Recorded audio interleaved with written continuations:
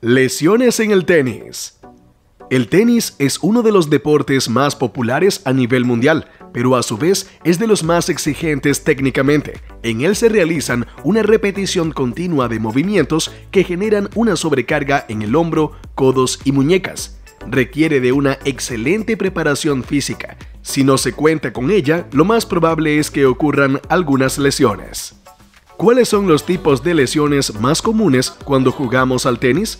Cuando se practica el tenis, se producen lesiones debido a los cambios bruscos en el ritmo de los movimientos, esfuerzo excesivo o traumatismos.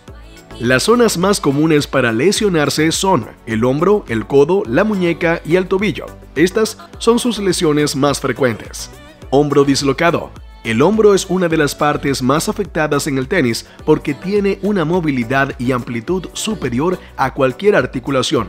Esta lesión también se le conoce como luxación de hombro por tenis, generada por realizar posiciones muy forzadas. Microinestabilidad del hombro. Se trata de una consecuencia de lesiones a repetición a nivel del hombro y es muy frecuente entre los tenistas. Lesión slap. Su nombre deriva del acrónimo en inglés lesión labrum de anterior a posterior. Son lesiones que afectan la inserción del labrum superior de la articulación entre el húmero y la escápula llamada glenohumeral.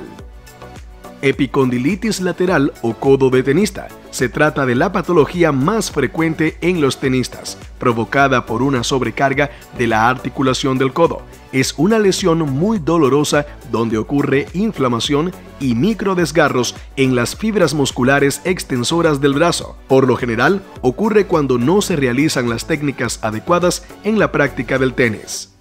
Así como también se encuentran tendinitis de muñeca, capsulitis en dedos, lumbalgias, rotura de menisco, lesión del ligamento cruzado anterior de la rodilla, entre otras. ¿Cómo prevenir las lesiones cuando practicamos tenis? El tenis es una actividad muy divertida, sin embargo, requiere que se practique en condiciones físicas óptimas y las técnicas adecuadas. La mayoría de las lesiones de este deporte pueden evitarse si se siguen ciertas normas y recomendaciones. Calentamiento. El tenis es un deporte que requiere de un estado de preparación integral al momento de iniciar cualquier partido o práctica. Este proceso de preparación se conoce como calentamiento y genera efectos importantes en el organismo, acondicionándolo para el esfuerzo físico que hará. Enfriamiento. Después de practicar el deporte, también es necesario realizar técnicas de enfriamiento adecuadas para permitir una buena recuperación de los músculos. Equipamiento adecuado. El tenis requiere indudablemente el uso de un equipamiento adecuado. Podría decirse que es fundamental para cualquier jugador de tenis.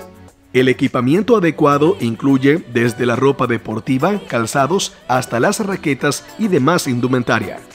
Nutrición e hidratación. El tenis es un deporte muy exigente y debido a sus características de alta intensidad, genera un gasto calórico acentuado. Estado de forma.